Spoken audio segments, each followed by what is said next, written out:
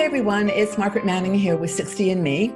This is the place where women who are aging beautifully come to be inspired.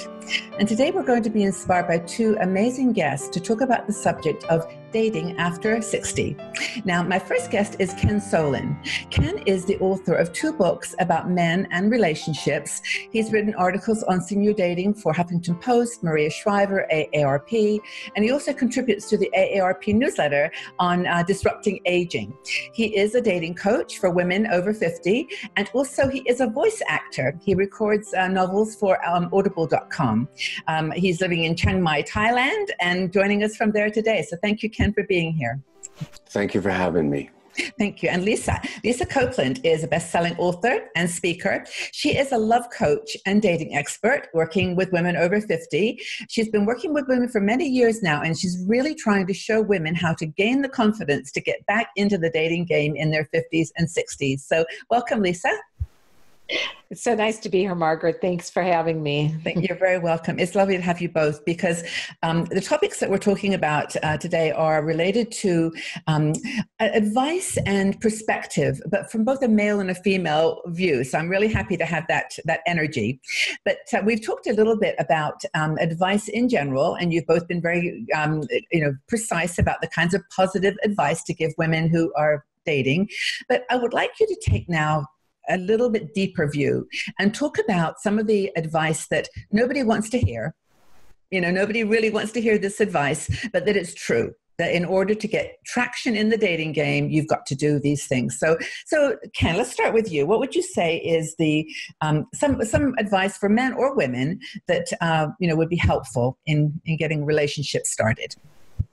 Well, the first thing I think is to acknowledge that you better have a lot of stamina because senior dating requires an enormous amount of stamina. But I think some of the questions that I think come up pretty often, although nobody really wants to talk about it, is sex. Just because women are over 50 or 60 certainly doesn't mean they're not interested in sex. What was interesting to me was how many of my clients said they were meeting men who weren't interested in sex anymore. So I think sex is a conversation you can have in a general way. You don't have to be real specific, but I think asking it's a hard question to ask is, are you still sexual? Are you still interested in intimacy, physical intimacy? If you are and they're not, don't waste your time because it's apples and it's just going to oil and water, apples and oranges. It's not going to work. And I think sex for people who are still sexual after 50, 60, it's usually pretty important.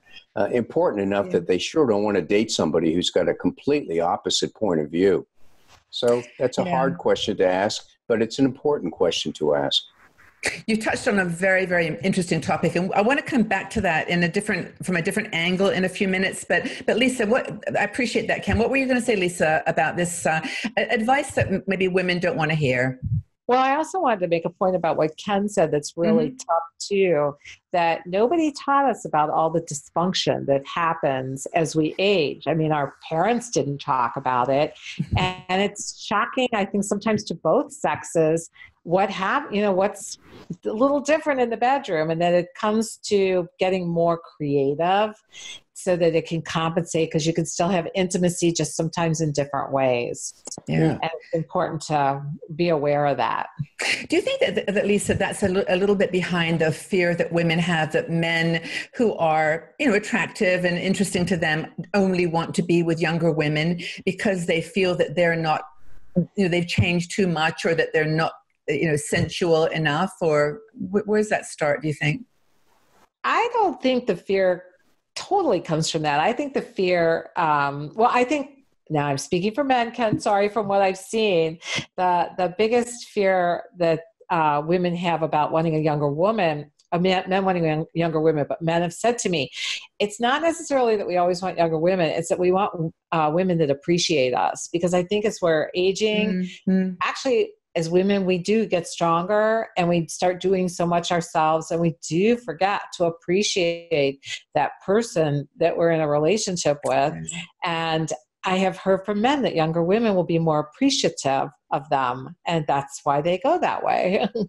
Is that true, Ken? I think in your yes, opinion? and I think I think it is, and I think there's even I'd even take it a step further and say that because I met a lot of men through all the men's work I did over the years. A lot of older men date younger women because they think that's the fountain of youth for them, sexual fountain of youth. So if a woman's a beautiful and young and tight body, I can definitely get it on with this woman.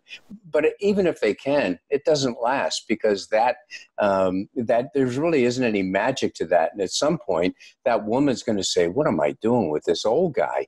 I mean, he's not that good in bed at all. What am I doing?" And I think a lot of guys are just compensating, hoping that it'll keep them sexually young, and it doesn't.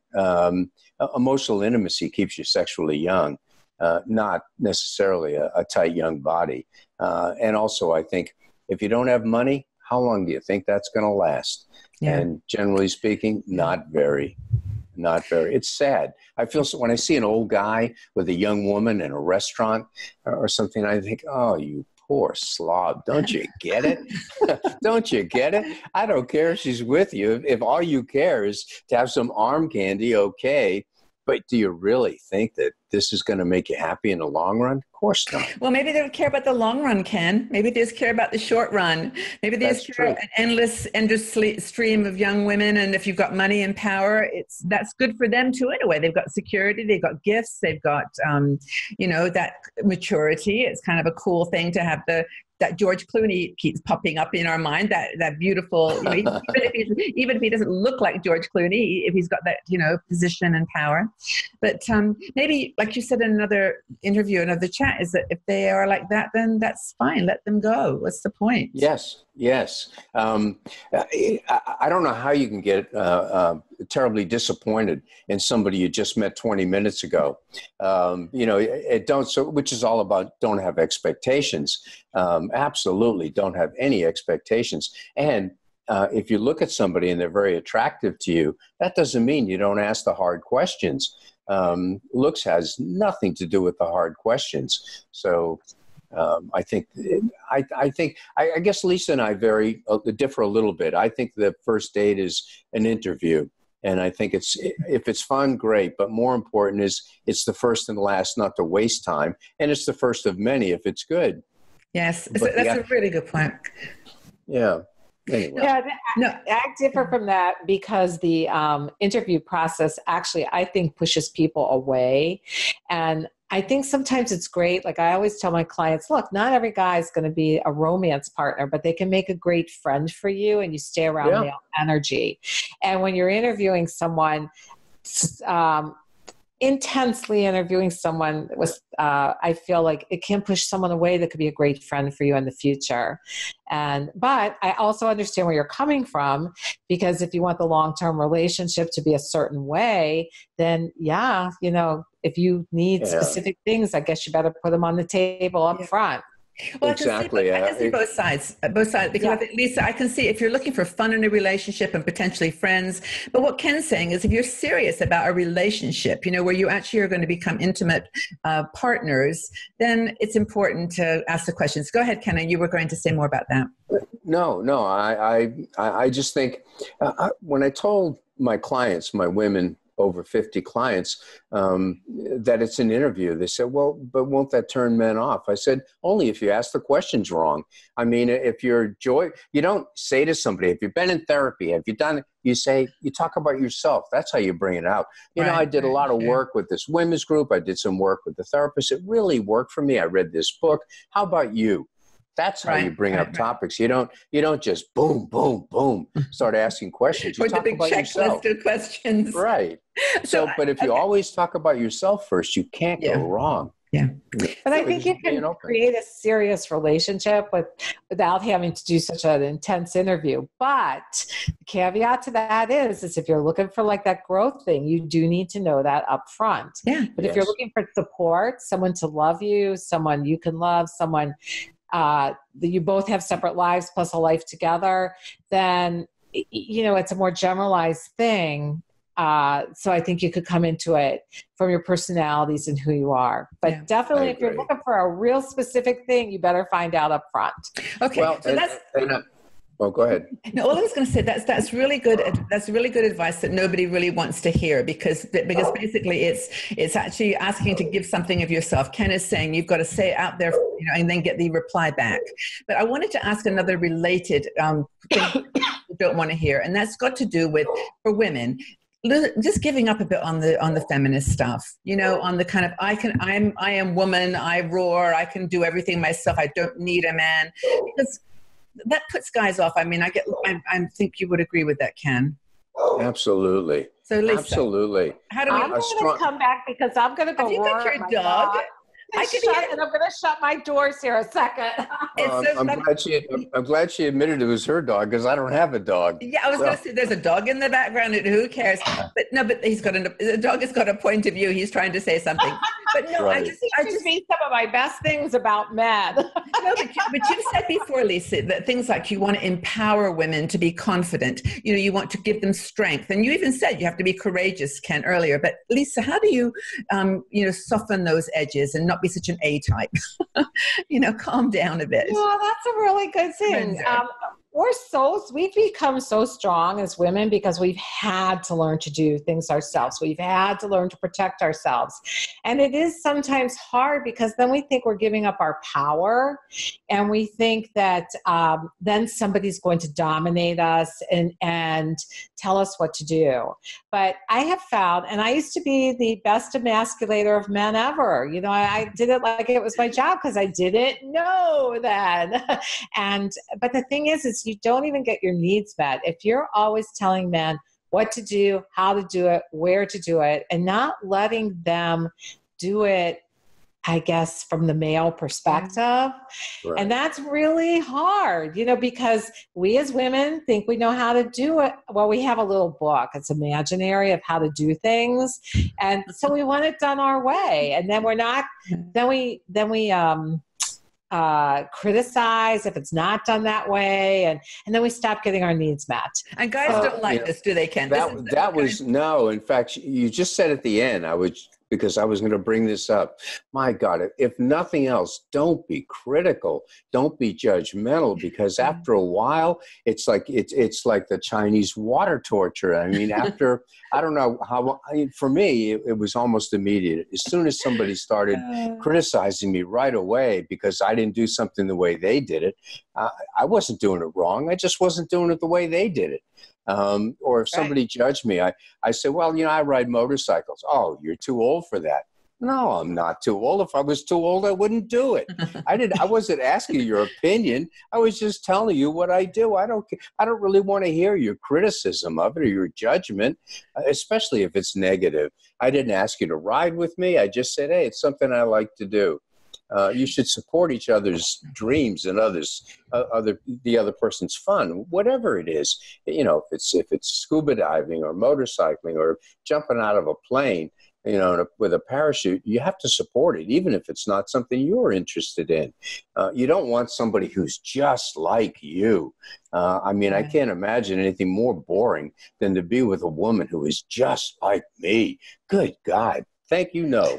But this is the point, Lisa, isn't it? That women are all throughout our careers, we've had to compete with men, be as good as men, and we start to sound like a pseudo man. We start to turn into a pseudo kind of man. But don't you think that that's one of the biggest challenges? And even going back to what you said earlier about getting outside the box with the type of men that you choose, don't try to choose the guy that you can always overcome or you can beat in a competition. Do you think that's really one of the things I have found with my clients who are definitely type A women who are very powerful in their careers is that they actually want an alpha male. They do want someone to take some of that decision making away from that, not away from them. They want it shared, and they want him to just sometimes make a decision. I'm so tired of making all the decisions. But the problem we as women have is we think we're giving up our power doing this. So we have to have a comment into everything. And that's part of our staying safe and protecting ourselves, which we've had to do so long, versus receiving from a man and allowing him at times to make us feel safe and protected. Yes, we could do it, but it feels good to receive from men if we allow it, and to let them make us feel safe at different times and protected. It just feels good. And women like it, but it's very hard. They feel they're giving up their power. Yeah. Right. So Ken, we actually are a community of women, right? 60andMe is women over 60, but I am pretty sure that there's a lot of guys that are watching this video. So I would love you to also just give a little bit of advice to men. What is some advice that they may not want to hear, about the way they look or the way they deal with strong women or younger women? What kind of advice would you give that they may not want to hear? Don't come on too strong. Don't be too quick to want to fall in love. The point of dating isn't necessarily to fall in love. It's to meet somebody, then maybe fall in love. But a lot of men date with the notion that, is this the woman I can fall in love with? Well, why don't you see if you like her first? Why don't you see if she's fun to be with? Is she smart enough? Are you smart enough? Is she smarter than you? I mean, I always like women who are smarter than me, because I thought, wow, I could probably learn something from these people. Yes. And mostly I did. But don't come on too strong. Don't go into dating with the notion that you have to sweep a woman off her feet. I don't think women really want to get swept off their feet. And that's one of the reasons men, especially men over 60, first date, they say, oh, well, let's have dinner. And they take her to some romantic restaurant, and nothing gets discussed except the food and the ambiance in the restaurant. And then the check comes, and there's that uncomfortable moment, who's going to pay? And of course, some guys say, oh, no, I got it. Well, that isn't necessarily the smart thing to do either. Treat women with respect, treat women as equals. That's really what it is. Just treat them the way you treat your best men friend, with the same sort of regard. Yeah, I think a lot of women will be nodding their heads with that statement, though, because I think it is just respect. I mean, Lisa, you were going to say something. I disagree. I think women do like being swept off their feet. They really, really do. Most women want a man to come in and let me say it in this way from my own experience. When I was divorced after a 24-year marriage, I wanted Prince Charming to come in, take care of not take care of everything, but take care of everything financially, pay for everything, be a great guy. We would never argue. It was like all Cinderella fantasy. And I think that we as women, I hear it again and again, by the way, with women I work with, and we as women do want to be swept off our feet. We want to have that initial attraction factor, that initial, he looked across the room and our eyes met, and that kind of thing. And I think a lot of women want a man, those at least first 3 dates, to step up and pay for, they've invited me, I'll pay for it. And then they'll start compensating, or helping, making dinner, buying the movie tickets. But I do think women, we watched a lot of fairy tales, and we really do want that Prince Charming to come in and take care of us. But I think you're saying the same thing, Lisa. I think you're actually, Ken is saying that men should not do that. And he's being the realist, because you are saying, I want to be swept off my feet, and that's my fantasy. It's not real. It is a fantasy. It is a fantasy. It's not real, so you shouldn't expect it if it's a fantasy. The guy is right to not to do that, don't you think? It's what we grew up with, and you're fighting against what we grew up with. Yeah. And we want a guy to take care of us, but we also want to have be able to say when things are wrong. That's what it is. We want to be able to have it our way. I think the notion of taking care of a woman, it's a relative thing. Is that emotional? Is it financial? I'm not sure. It can mean a lot of things to a lot of people. I always suggested that a first date, if two people meet and they want to go out together, they should just split the check on the first date. just because then nobody feels obligated, nobody feels pressured, and if you like the person, you know you're going to see him again, and you can talk about who's going to pay for future dates. But if you're not going to see somebody again, and you had to buy him dinner or lunch or whatever, I don't know, that wouldn't leave me with a very good feeling. I think it happens all the time, you know. Well, like I don't know. It didn't happen to me because I was pretty clear. I'd say, look, this is a first date. We don't know each other. How about if we pick some place that's not very expensive, so it's not a strain for either of us, and you pay for, we'll just split the check. How's that? No woman ever said no. None. And nobody ever balked. I have to tell you, they may not say no, but they get pissed and they go, I don't understand. He asked me out. Why didn't he pay? Well, but it isn't about asking. You don't really ask somebody out. Two people talk online. They maybe talk on the phone, and they agree to have a date. Yeah. That's not exactly the same as asking somebody out. I think there's a difference. And I don't know. I just see it differently. And I did that for all the years I dated, and no woman ever said anything except, sure, why not? And some women wanted to buy me dinner.